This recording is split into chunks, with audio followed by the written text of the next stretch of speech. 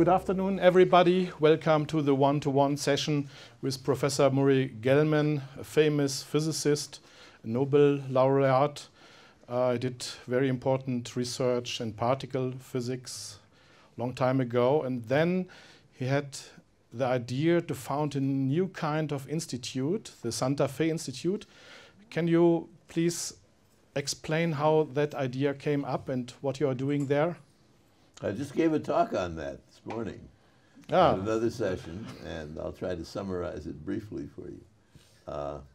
The idea was to set up an institute in the Santa Fe, New Mexico area, where many of us were consultants to the Los Alamos laboratory.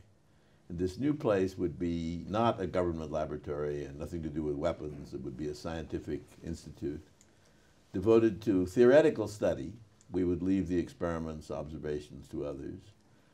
Theoretical study of problems that are transdisciplinary, that require cooperation among people trained in many different fields. This is not to replace disciplinary work, which we believe in very strongly, but to supplement it. And the way we operate is that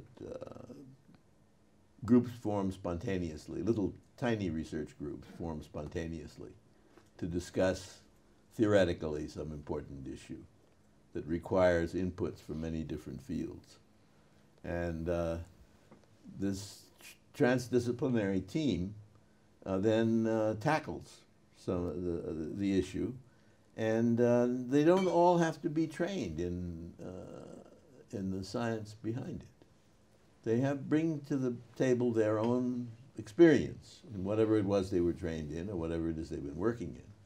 Their own experience, their own insights, and so on. At least one person should really know something about the subject.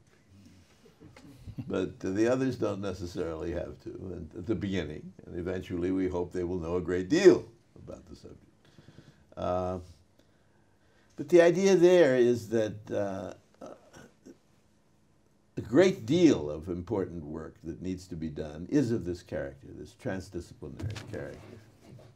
Transdisciplinarity does mean that you also deal with economic topics. Absolutely. We have people working on economic questions.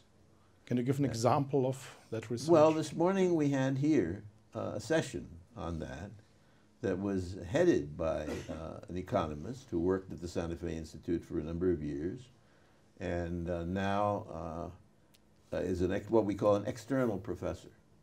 We have a large number of distinguished people who visit regularly, and they're called external professors.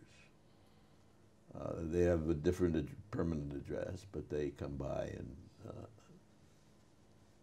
supply their ideas and perhaps get some ideas. The session this morning was headed by Brian Arthur, who has exactly that kind of position.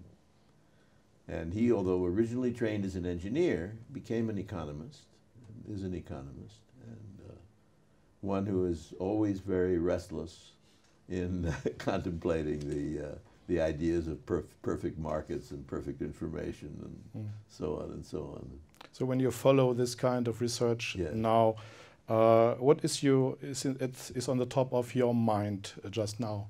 Well, let me explain that we mentioned one idea, which is that that research can and should, in many cases, be transdisciplinary. But another thing which is related, another idea which is related, is that the subject matter needs to be treated in a somewhat similar way to the discipline. It's not just a matter of disciplines, it's a matter also of subject matter. Once a brilliant young economist from the World Bank talked to me about his project of putting together a whole shelf of books on the world problématique,